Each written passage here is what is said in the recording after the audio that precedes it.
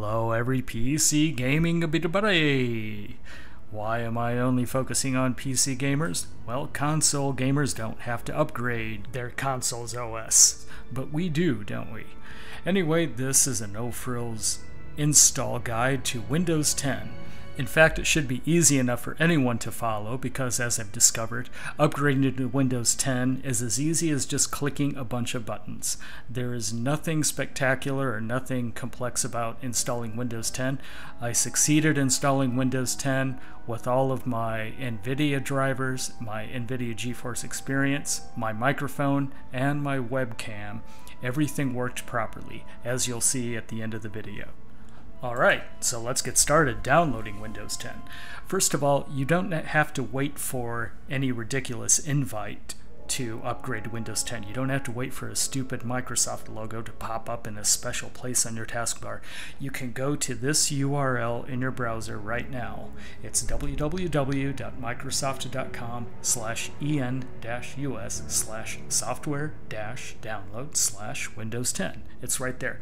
The link is also right in the description of my video too, so you can just click it there. Or you can just copy it right from this page. So anyway, here is the download page for Windows 10. There are two versions to download. There's either the 32-bit version or the 64-bit version. Let's pray to God that you are all on the 64-bit version at this point. So this install guide is for the 64-bit version only. If you're still stuck on the 32-bit version, unfortunately I can't really help you. This video is for the 64-bit install. Alright, so click the download of the 64-bit version and you'll get a file that you can open, and this is what you get next. Windows downloads the entire Windows 10 install. And then what typically happens next, once it's done downloading, it then verifies the download, and this just takes a few seconds. And then something strange happens after this. It claims that it's creating Windows 10 media. I don't know what it's doing. It doesn't really say exactly what it's doing, and there's no way to find out more details about it. If you want to find out what exactly is happening in this step, you can research it on the internet. I wouldn't worry too much about it. I was a little concerned at first that it was like reformatting all of my videos, but that wasn't the case. Everything is still intact, and all of my videos were untouched, as well as all of my pictures. And by the way, these video clips aren't real time. I'm kind of splicing them in so you don't have to wait through the whole thing. The entire install took about 30 minutes or so. Okay, now you get a preparing pop-up. I don't know what it's preparing. It's preparing to tell you what's next. So now it's getting updates. This is in case any last-minute patches were added to Windows 10 in addition to what was just downloaded. And now something is going to flash really quick and you won't even have time to read it. It says Windows 10 install is restarting. That's all it said. Now it says we're getting a few things ready. And here's the point where you agree to whatever it wants you to agree to. And now it's getting more updates. I'm not sure why it's doing this again. Maybe it actually did get an update, so it had to restart. That's probably what happened. It actually patched the Windows 10 download. And then after about one more minute, you'll get this message that it's finally ready to install, after making sure that you have enough space to install it, which you should. In fact, you might want to clear out any old files that you're not using anymore on your install drive, just to make sure you have enough space. You can choose what to keep if you want. There's not many options here. I would just recommend leaving it just like that. And for some reason, I'm back here again. When I clicked back, it took me all the way out here. So yeah, that's weird. So that's already a strange UI bug. Alright, making sure that I'm ready to install, even though it already did before.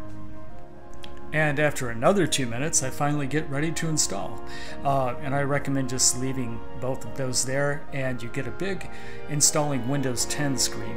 Now remember, it's installing it, but you can still use your computer if you need to shut down a few things, or if you forgot to save something. You should have definitely closed everything out before you even started this, but just in case, you can go through your task manager again and make sure you didn't forget to close anything down. And then right after that, we enter the higher stress phase of the Windows 10 install. This is where Windows 10 reboots your computer 3 or 4 times, letting you know its progress.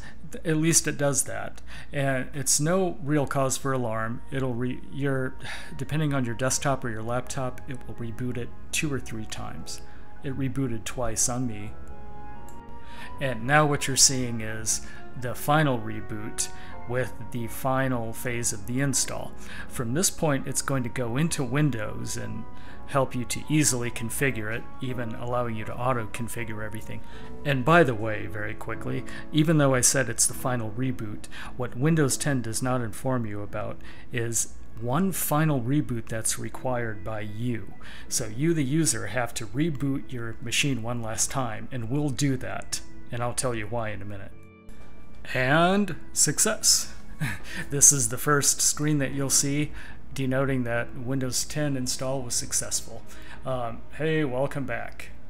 Get going fast. Yeah, whatever. Just use the Express settings for now if you don't want to mess around with anything. It tries to explain what's new in Windows 10. I don't care.